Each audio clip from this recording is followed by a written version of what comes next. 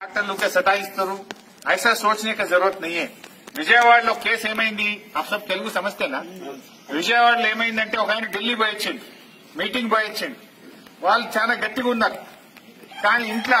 53 ఏళ్ల తల్లి ఉంది 57 ఏళ్ల తండ్రి ఉన్నాడు ముందు రోజు తల్లికి పాజిటివ్ వచ్చింది దవాఖాన తీసుకుపోతే తల్లి చనిపోయింది 57 ఏళ్ల తండ్రికి జ్వరం వచ్చింది తెల్లారి దవాఖాన తీసుకుపోతే తండ్రి చనిపోయింది మరి ఢిల్లీ పోయొచ్చినోడు మాత్రం గట్టిగా ఉన్నాడు అంటే మీరేమనుకోవాలి నేను గట్టిగా ఉన్నా నాకేం కాదు అని నిర్లక్ష్యం చేస్తే ఏమైందంటే మీ కుటుంబ సభ్యులు గాని మీ గల్లీ వాళ్ళు గాని మీ ఇంటి పక్క వాళ్ళు గాని మన గజ్వేల్ వాళ్ళు గాని దెబ్బతినే అవకాశం ఉంటది అందువల్ల అట్లా ఎవరు కూడా అత్యుత్సాహం గాని నిర్లక్ష్యం గాని పనికిరాదు आप अच्छा रह सकते होंगे लेकिन आपके घर में बच्चे हैं बूढ़े लोग हैं बड़े लोग हैं उन लोगों को तकलीफ पहुंच सकते हैं సో అందువల్ల దయచేసి అందరూ కూడా చాలా చాలా జాగ్రత్తగా ఉండాల్సినటువంటి అవసరం ఉంది ఇప్పుడు మన గజ్వేల్ నుంచి మనకు ఆబిద్ భాయ్ అని అడవి మస్జిద్ పల్లి నుంచి కూడా ఒకరు పోయినరు అదేమో నెగటివ్ వచ్చింది ఆయనకేం ఇబ్బంది లేదు ఫిర్బీ ఆయనను 14 రోజుల పాటు సిద్దిపేట దవాఖానలో క్వారంటైన్ లో పెట్టుకున్నాం 14 दिन के बाद ఒక घर आ जाएंगे ఇది ఒక్కటే మనకు అబ్దుల్లాది ఒకటి అబ్దుల్లాతో చాలా మంది కలిసి ఉంటారు మీరు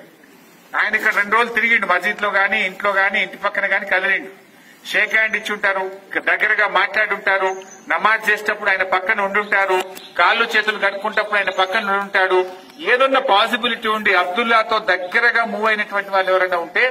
మా డాక్టర్లు వచ్చినప్పుడు చెప్పండి ప్రైమరీ కాంటాక్ట్ అంటాం దాన్ని డాక్టర్లు వచ్చినప్పుడు చెప్తే ఏమైందంటే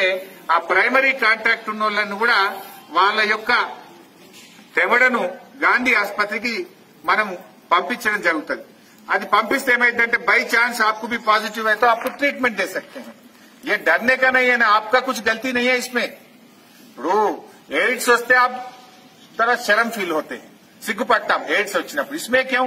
इसमें आपका गलती नहीं है एड्स में आपका गलती हो सकता है लेकिन इसमें आपका गलती नहीं है ना आप कुछ गलती नहीं करे वो वायरस आ गए बोलना नहीं बोले तो गलती है बोले तो गलती नहीं होता అందువల్ల ఎవరైనా కలిసిన వాళ్ళు ఉంటే చెప్పాలి మీరు చెప్తే మీరు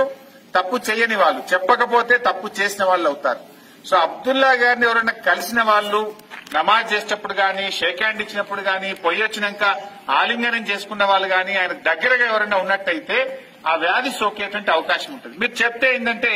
మీ తెమడను కూడా తీసి సీసీఎంబీకి హైదరాబాద్ కు పరీక్షకు పంపిస్తాం ఈ వీడియో మీకు నచ్చినట్లయితే లైక్ బటన్ క్లిక్ చేయండి మరిన్ని వీడియోలను పొందడానికి దయచేసి సబ్స్క్రైబ్ చేయండి